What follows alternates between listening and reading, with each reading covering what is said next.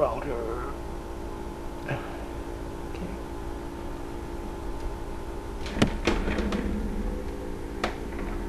Power supply.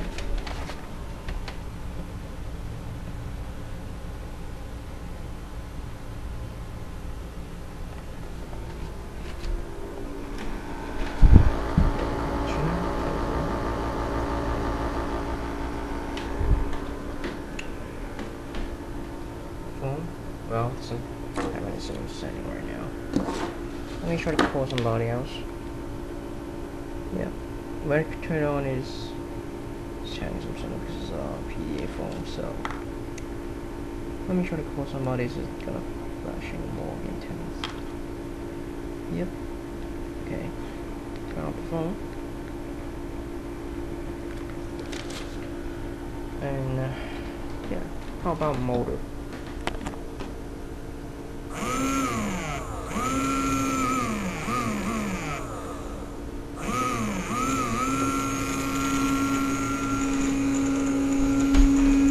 Wow. Okay. Here we go.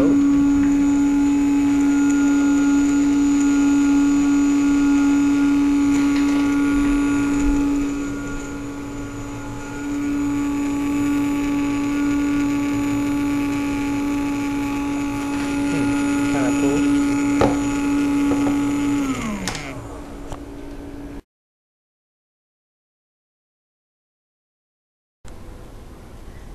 Hi, yes, I have replaced the 2 mega ohm resistor with a 50k ohm potentiometer.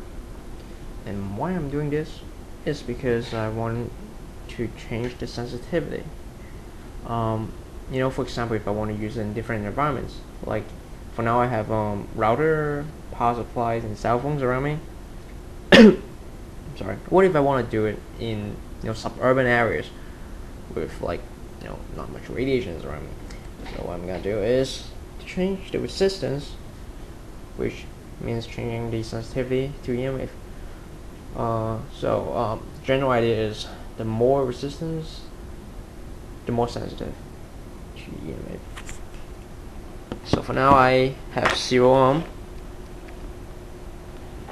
and I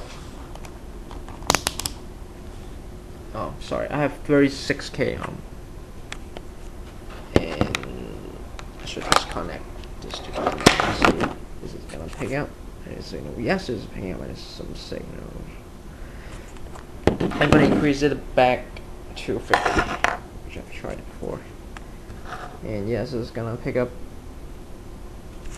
signals from my router. Yep. So, what if I change it to 0 ohm? Oops. I feel like that's shocked. Now it's not gonna pick up any signals. So the general idea is simple. The more resistance, the more sensitive. And if you want to try it, I suggest you to use a 1 mega or 2 mega ohm if you have any. So thanks for watching, and I would appreciate if someone actually posts a result about like 1 mega or 2 mega on potentiometer. So thank you for watching.